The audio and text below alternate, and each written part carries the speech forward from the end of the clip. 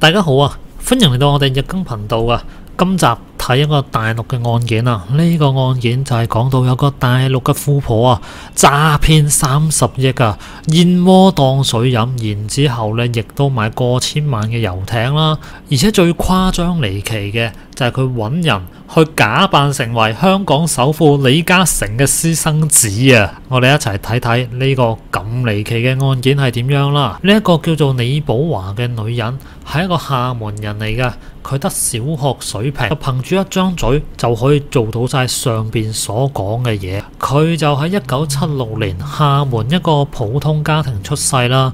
佢嘅父母喺當地經營一個做豆腐嘅小工作坊啦，每日呢好早起身，好夜收工，成家人呢就係靠住呢一樣嘢去過生活。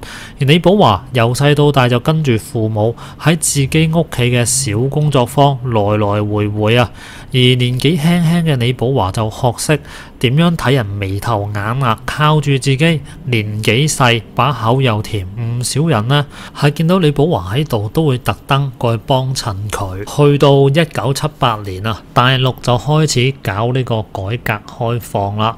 咁憑住地理環境優越啊，福建廈門呢係領先過其他地方開始發展，鎮上邊唔少人屋企都開始響應國家號召，做起啲小生意啦。因為享受到國家當時嘅發展紅利啊，唔少人係發達嘅。但係李寶華嘅父母老老實實成世啊，仍然都係守住屋企嘅豆腐攤，雖然夠生活啦，但係開始同其他人嘅屋企呢係有啲唔少嘅差距啊。雖然李寶華嘅父母唔在意啊，但係年紀輕輕嘅李寶華就唔係咁諗啊。附近嘅鄰居啊，一個二個都開始變到有錢啊，住新屋啊，自己屋企仲係住緊一個又殘又舊嘅舊屋。李寶華由呢段時間開始，第一次有咗想要改變屋企現狀嘅諗法啦。李寶華佢聽到其他人講話大城市有幾好嘅時候，就開始喺度諗啦。呢個時候李寶華讀緊初中，就想去外邊打工賺錢，於是乎佢冇理到父母嘅反對，就跟住一個遠房親戚去到廈門打工。廈門一個叫做比較大嘅城市啦，所有嘢都令到李寶華覺得好新奇啊！高樓大廈、車水馬龍，街上邊嘅人呢着得好好睇，反而啦自己呢好似係大鄉里咁醜小鴨啊！於是乎李寶華就下定決心，一定要喺呢度呢闖出一片天。啱啱入社會嘅李寶華雖然冇學歷，亦都冇任何社會經驗啊，但係呢，佢夠後生啊，乜都唔怕，就算遇到困難都從來冇諗過要退縮。而佢喺呢度第一份工作就係工廠入邊嘅流水線工人啦。而佢喺呢度做咗2年嘅時間，但時間一長呢，佢開始唔想做呢一種咁一成不變嘅工作啊。於是乎佢就辭職，冇做工廠嘅工作啦，喺附近啊擺檔賣生果。雖然日子比較難啊，但李寶華當時覺得好滿足，亦都喺呢個時候佢識到自己嘅第一任老公。呢個時候李寶華年紀都比較細啊，但係個男人啊30幾歲啦。咁但係李寶華都照同佢一齊啊。雖然個老公係3輪車夫，但係佢對李寶華非常之好。兩個人結婚之後1年就有個小朋友啦。但係呢段婚姻係冇持續太耐嘅，因為性格不合，再加埋生活壓力大，兩個人最終分道揚鑣。李寶華將個小朋友送咗返鄉下，叫父母幫手湊啦。而李寶華呢次選擇去更大嘅城市，去廣東嗰度打工，就喺呢度。廣東成為改變李寶華人生嘅地方啦。冇咗婚姻束縛嘅李寶華係野心勃勃咁樣去到廣州啊！呢個時候佢先20歲咋。廣州比廈門更加繁榮啊！呢度係匯聚咗嚟自世界各地嘅企業家，係充滿可能性啦。啱啱去到廣州嘅李寶華人生路不熟，為咗留喺呢度，佢開始四圍揾工，或者係因為佢把口太犀利啦，佢好快呢就俾一個傳銷嘅組織睇中咗。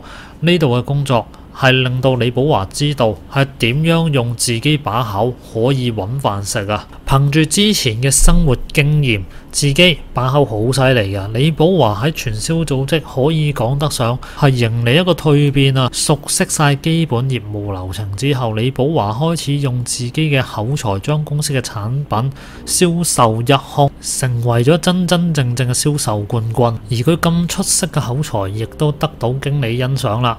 過咗冇幾耐呢，佢坐咗上經理呢個位置。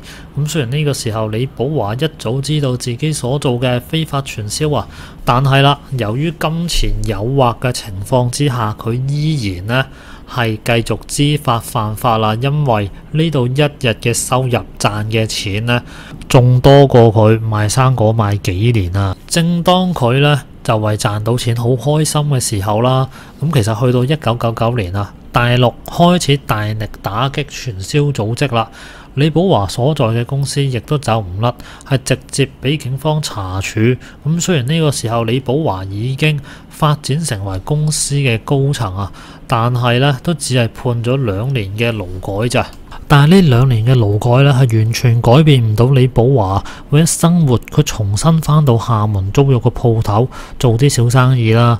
呢段時間佢話識到自己嘅第2任嘅老公啦。咁雖然李寶華有咗新嘅家庭啊，但係佢唔滿足啊，尤其係見到電視入邊咁多有錢人啊，佢個心呢係好想好似佢哋咁有錢啊。而為咗賺錢，為咗去上流社會，李寶華可以講得上係用盡所有辦法。而佢成功進入有錢人嘅生活圈子之後，佢更加貪婪，更加着魔。而李寶華為咗打入上流圈子，第一步佢就係要改頭換面啊。但係李寶華手入邊冇咁多錢，於是乎佢就以自己要做生意為理由，問佢父母借咗10幾萬。2006年啊，李寶華喺廈門租咗一個寫字樓辦公室，而且註冊咗間公司，同埋為自己造勢啊，佢特登請咗當地好多出名嘅知名企業家過嚟。喺開幕致辭入邊啊，李寶華重操故業，用佢3寸不爛之舌去吸引人哋投資。而且為咗令到啲人信佢啊，佢請咗一個後生仔叫寧如發啦。而點解李寶華會睇中佢呢？咁其實呢個叫寧如發嘅人，佢口才係非常之好，而且反應好靈活。李寶華對外聲稱寧如發係李嘉誠喺外地嘅私生子，而且亦都係佢哋集團嘅董事長啊。為咗拉攏呢啲富商，李寶華時不時都會喺5星級酒店或者係豪宅別墅搞各種嘅聚會啊。而作為董事長嘅寧如發就會喺適當嘅時候出現，靠佢把口為李寶華爭取到唔少嘅投資。而之後李寶華就利用呢啲錢啦，喺廈門開咗好幾個高級私人會所啦。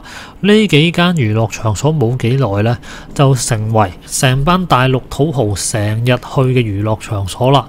但係一般人係入唔到去嘅，因為李寶華個會所係實行高級會員制，想要成為會員啊，俾30萬會員費先咯。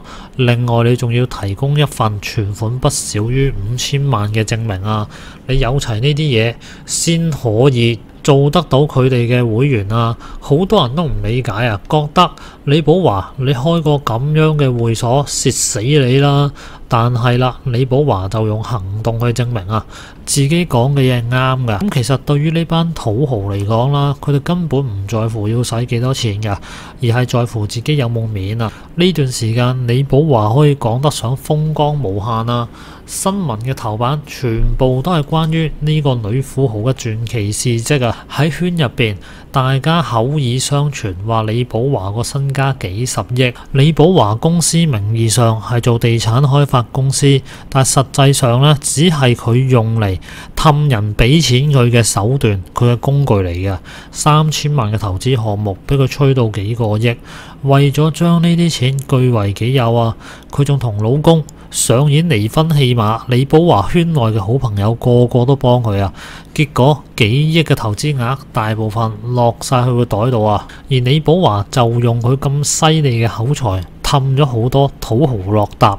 喺佢口入邊幾千萬嘅項目可以吹大幾倍甚至幾十倍，但係其實啲錢呢係俾佢吞咗啊！而且佢亦都係經營投資擔保公司，呢個項目係好方便佢可以非法集資啊！短短幾年時間啊，李寶華已經係呃咗幾十億啦，啲錢多到佢自己都唔清楚，直到落網之後，警方統計先知道原來佢係涉及非法詐騙集資超過30億。咁其實好多嘢呢，紙係包唔住火嘅。2011年，李寶華嘅公司因為資金鏈斷裂而宣布破產。公司俾人貼埋封條，呢個時候大家先反應得到啊！但係李寶華一早啊已經走咗佬啦，咁可能一開始嘅時候佢已經諗到有呢一日啦，所以喺佢呃到第一筆錢嘅時候，佢就開始過一啲非常之糜爛嘅生活啦。李寶華平時只係食新鮮嘅神戶牛肉、生猛海鮮，全部都係空運嘅，而且佢係將燕窩當礦泉水咁樣飲。而且為咗變靚，佢開始打啲醫美嘅針劑啦，一針就要佢60萬啦。而且屋企入邊啊，嗰啲靚車係多不勝數啊，過千萬嘅遊艇亦都係有嘅。想出海散心啊，開船啦。當年幾十萬好奢侈嘅名牌手袋，佢全部只係用最新款，而且用幾次就嫌棄啦。價值幾萬、幾十萬嘅護膚品就變成個日用品啊！一個空針啊幾十萬，身上邊平時帶出去嘅珠寶都已經係可以價值4-5千萬㗎啦。正所謂一人得道雞犬升天啊！李寶華有錢之後冇忘記到自己父母啊！佢就幫佢老豆老母起咗一個豪華嘅3層別墅，仲買咗好幾個鋪位啊！而佢父母每年喺屋企收嘅租金已經有幾十萬啦。而佢嘅其他親戚亦都係因為李寶華唔多唔少有好大嘅得益啦。咁但係啦，最終啊，天網恢恢疏而不漏啊！李寶華最終喺2012年嘅時候就俾警方喺上海嘅一個老小區捉到佢啊！或者佢一早已經知道自己會有呢一日。再加上又享受過晒平常人冇可能可以享受得到嘅嘢啦，所以面對公安、面對警方呢，佢非常之平靜啊。最終李寶華因為詐騙罪，而且涉案金額巨大，就判處無期徒刑同埋剝奪政治權利終生，而佢嘅全部財產就依法沒收。根據警方透露，李寶華嘅詐騙金額係超過30億㗎，其中有4億不知所蹤，追唔返啦。咁嚟到呢度，李寶華嘅一生呢，就係咁樣完結咗啦。咁呢一個所謂嘅億萬富婆嘅故事就同大家分享到呢度啦。咁其實佢都好犀利啊，靠一張嘴呢就可以呃到30億啊！而且夠膽死啦，係揾人去假扮李嘉誠嘅私生子。咁呢個咁嘅消息其實一傳咗出去，基本上都係包唔住嘅喎。而且更加荒謬嘅係，有唔少人竟然相信呢啲咁明顯嘅大話。而家睇翻都真係好匪夷所思啊！唔怪得知呢，以前啊，香港有唔少嘅電影啊或者劇集呢，佢哋都會講笑咁講話自己係李嘉誠嘅私生子啦。咁原來呢，真係有人咁樣做，咁樣嚟揾食啊！好啦，咁今集呢，同大家睇到呢度先啦。大家有咩想講，下邊留個言啦。咁我哋下集再見啦，拜拜。